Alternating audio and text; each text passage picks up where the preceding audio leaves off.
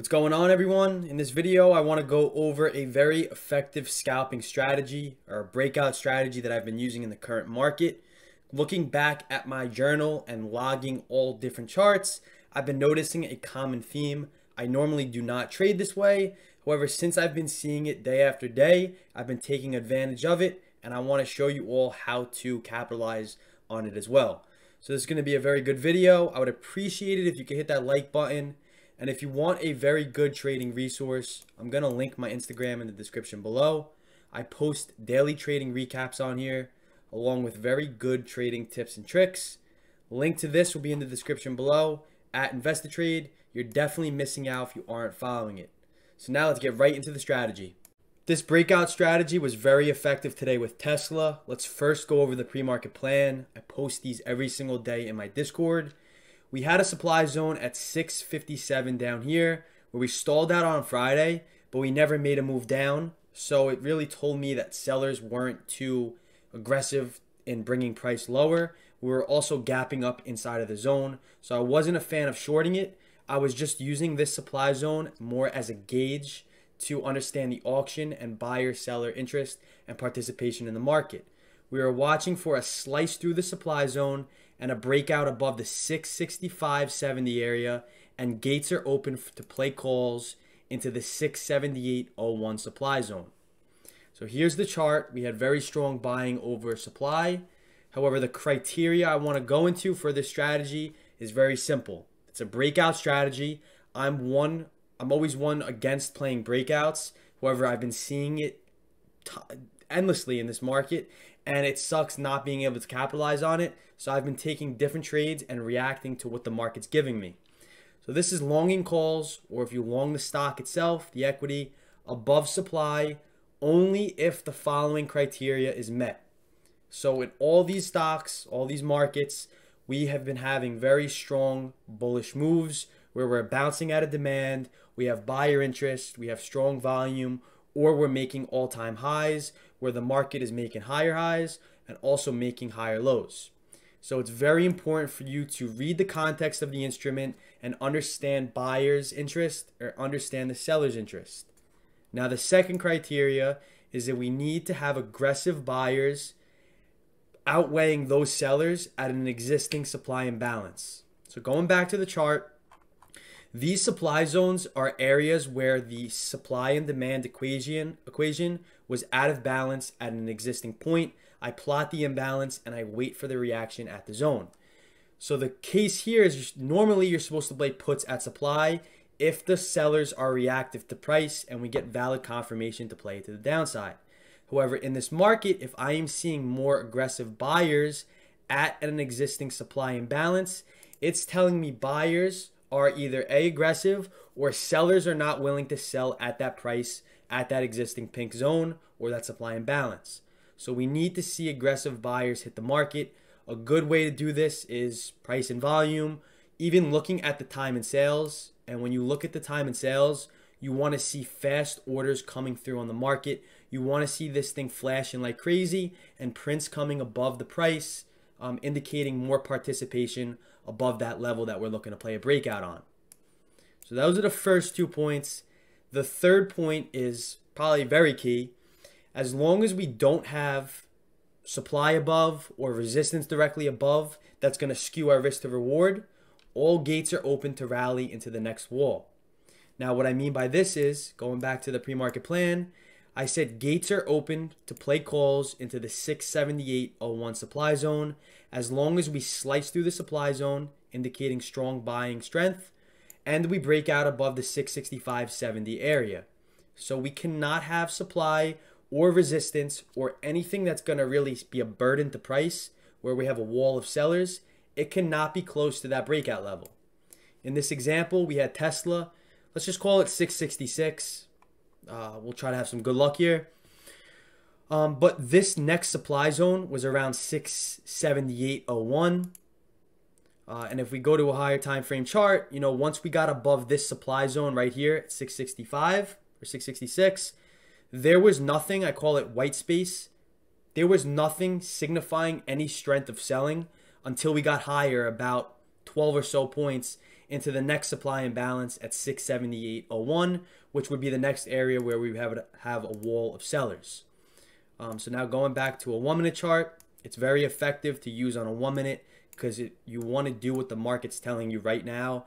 And it's not necessarily a scalping strategy, it's more of a breakout. But if you're playing breakouts, especially in this market, you want to be fast with your entries and even faster with your exits. I think a 1 minute will be a perfect fit.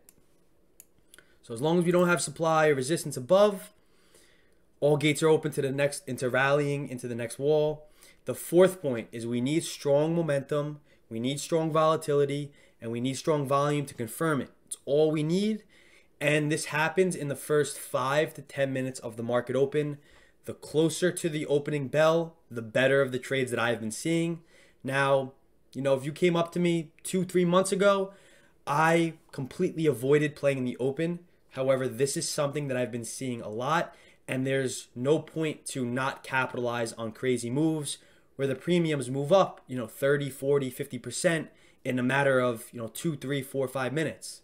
Another point I would like to note is if it happens later in the day, I'm not interested in playing this at all. This is more of a thing where the closer to the bell it is, the more risky it is. However, it's more effective. So if you do play this, I personally will play it with smaller size because playing at the open is more of a gamble. This could easily reverse on us. However, it happens fast and it usually will work out right away. That's how I know I'm right on my timing of the entry. If it starts chopping around, there's no volume, there's no volatility, I'm pretty much going to get out. This is something where it happens right away. And if it doesn't work out right away, I'm going to start questioning my position a little bit. So this was my trade on Tesla today. I longed the 670 calls at $13.90 at 9:31, right here where my oval's at. We had very fast volume, very strong movements. Price was moving up. Volume was aggressively moving up as well. Very strong buying pressure. We came above the 665, 70 zone that I mentioned in the pre-market plan. And then this thing rallied. Now, when I am scalping, I'm scalping with decent size. So a pullback, especially playing at the open where the volatility is very high, will destroy my premiums. So I personally, since I do play with higher size, even though I cut my position in half playing at the open, I'm very conservative and protective with my profits. I do not want my premiums to get crushed. So as soon as we pushed up, we got another move up above 672. And as soon as we got above 673, I sold my full premiums at $17.30. It was a quick 2-minute trade, and I made about 25% in 2 minutes. Nothing wrong with that, right? However, if you were to hold on to this trade, which is acceptable because majority of these moves are all-day runners, or they squeeze more juice out of the lemon some point later in the day, as long as you respect your risk, you follow your plan's predetermined before you enter, you could have held on to this trade. We pulled back into VWAP, we hugged it like a rug, came back up, hugged it like a rug again, and this continued to break out. It came into the final target. I know a lot of members capitalized on this. These contracts went up about 70 or so percent to the high, so there were a lot of more profits to be made. However, I'm never going to complain. Never want to complain about profits that I could have made. Followed my plan. I did what I had to do, and I made money off the trade. I focus on the next one.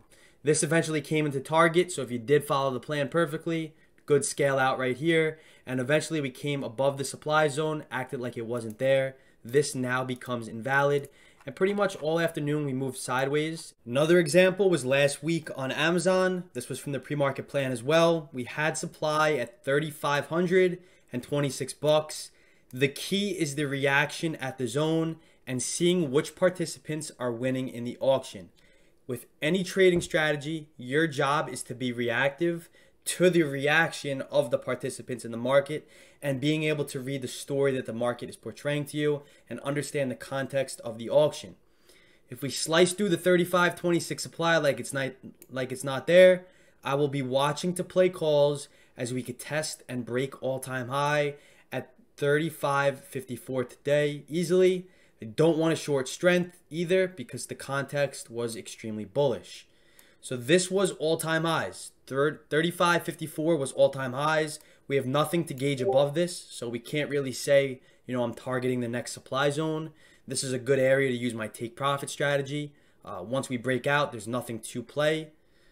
So we had the supply zone, and essentially was act like a wall, and you got, 5 people holding the wall up. That's the supply zone. If we slice through it and buyers destroy those 5 people holding that wall up, and once we break all-time highs, there's nothing stopping this thing from running. So at the open, very strong volume, very nice candles, clean movement, solid volume down here, solid buying pressure, broke above the 3554 all-time highs, sliced through that wall like it wasn't there, and then this thing continued to rally. I remember playing calls on this last week, and this essentially was a all-day runner off it. So the idea here is to get creative, understand to read the context, and if you see aggressive buyers over sellers at an existing supply imbalance, something is wrong to the short side, and something's wrong to be a bear. So maybe get a little red flag going off in your head, and maybe look to be long or be a bull and play it to the long side. As long as we don't have any supply or resistance above, all gates are open to rally. We need strong momentum, strong volume, strong volatility to confirm, and it happens best in the first 5 to 10 minutes. The closer to the bell, the better. There was another setup 2 weeks ago on NVIDIA. There was another one on Facebook. So it's just conforming your rules, bending them a little bit to the current theme of the market. Something I think every trader needs to understand and accept in their arsenal. You need to really do what the market's currently telling you and the current chapter that it's reading to you in its book. So be reactive to it. Understand that this isn't a breakout above, a resistance or, any major level. This is just gauging the auction and playing it when all gates are open to rally into the next zone, because the market is very strong. Dips keep getting bought up and rallies keep fueling moves higher with new demand higher. So it's just a crazy market we've been seeing, and it's important to capitalize on these different types of setups along with pullbacks into demand as well. There's setups all the time. Just get creative with it. Look for the highest quality of setups.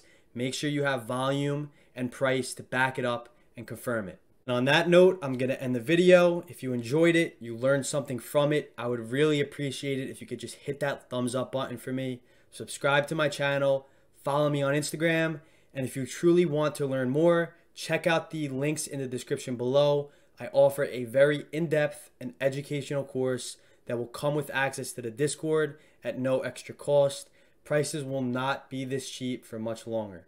But besides that, I'm going to end it. Peace.